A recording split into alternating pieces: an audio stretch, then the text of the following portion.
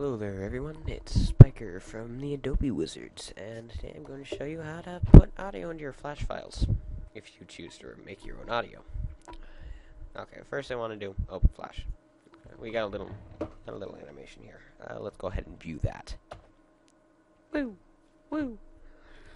It's interesting, kind of cute, but it's kind of silent. There's no sound, so. Using a program called Audacity, don't worry, it's free. I'm serious. It's free. Just go to their website, download it. It's free, legally, and in this case, made our own sound. A little plane noise I recorded.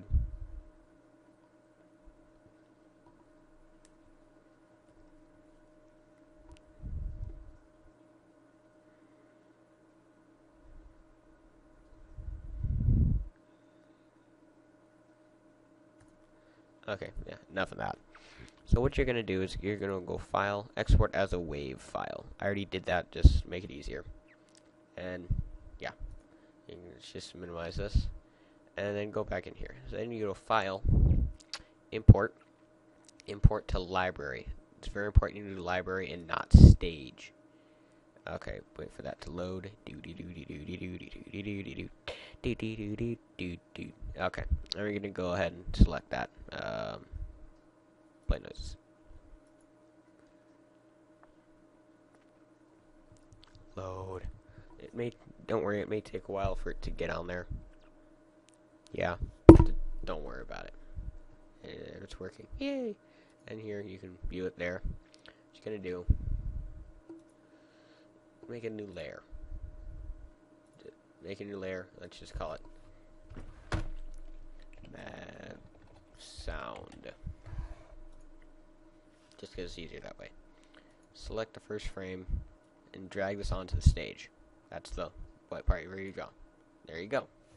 And now when you play the animation, there will be a plane noise. Dun dun dun.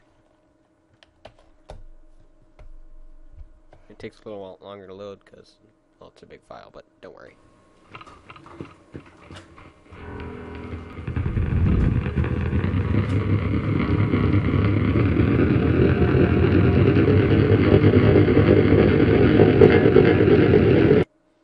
As you can hear, there is one slight problem with this. Every time the animation starts over again, so does the sound. The previous one doesn't stop. I don't know how to fix that.